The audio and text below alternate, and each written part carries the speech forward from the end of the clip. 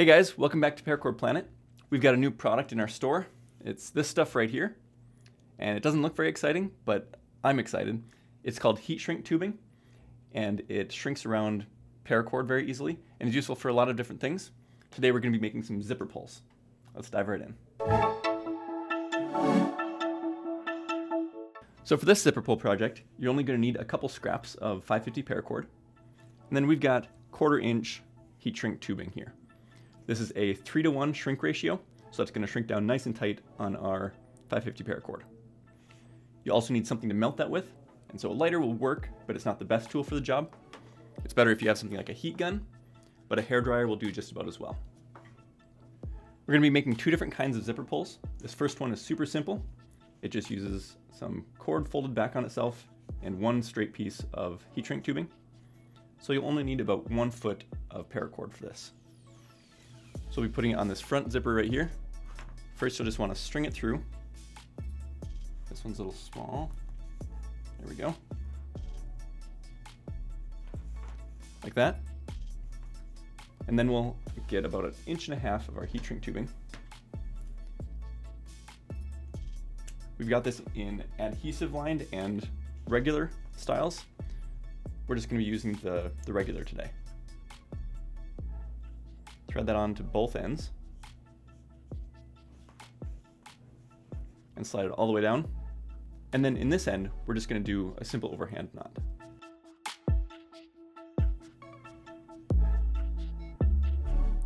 And you want to cinch that down right next to your heat shrink tubing.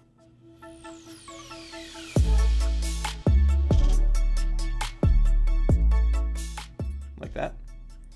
Then we'll take our heat gun or your lighter or whatever you have, and you'll just want to make sure that if you're using a lighter, you keep it away from your piece of gear. And you can put this on a pretty high temperature setting. You just want to make sure that you don't stay in one place too long. Just keep it moving, and then you'll get a nice even shrink on there.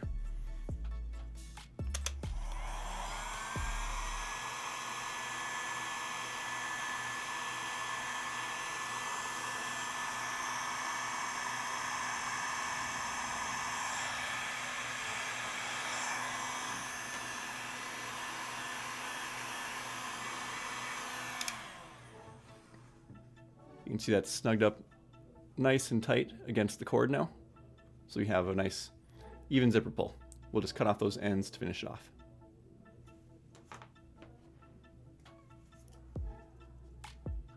All right, there is our straight zipper pull. For our second zipper pull, we're gonna make a nice loop on the side so that it'll hook a finger and just be easy to pull open. For this one, you're gonna need even less paracord, about 6 inches in the end, but I would recommend cutting it a little bit longer. And we'll loop that through the pull, same as before. We'll get about 1/2 inch of our heat shrink tubing. And slide that on.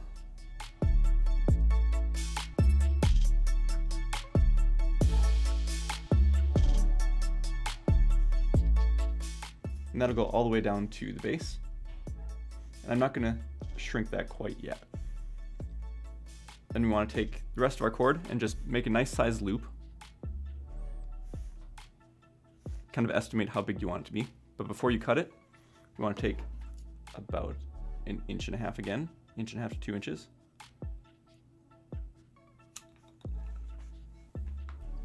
And slide that on to one side.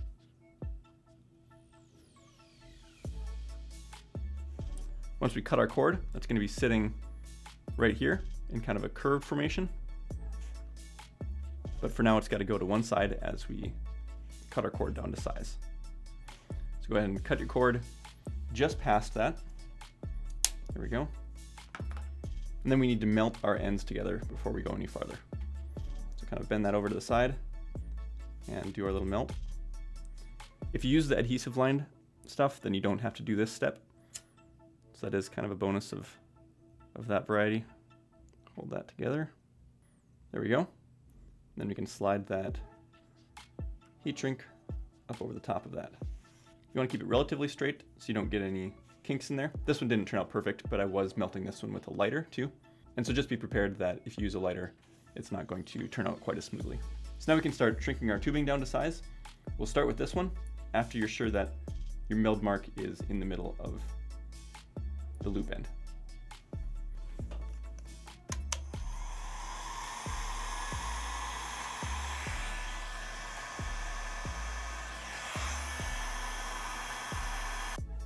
And this one I'm going to do on low so I don't hurt my fingers as I'm kind of bending that into shape.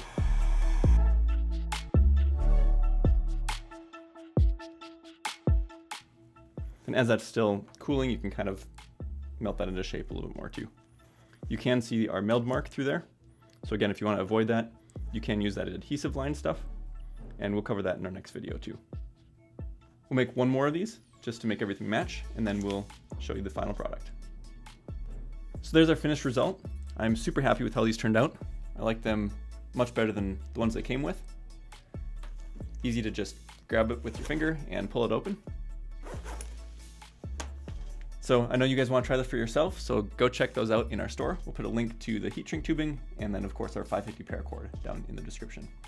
Thanks for watching, guys, and we'll see you in the next video.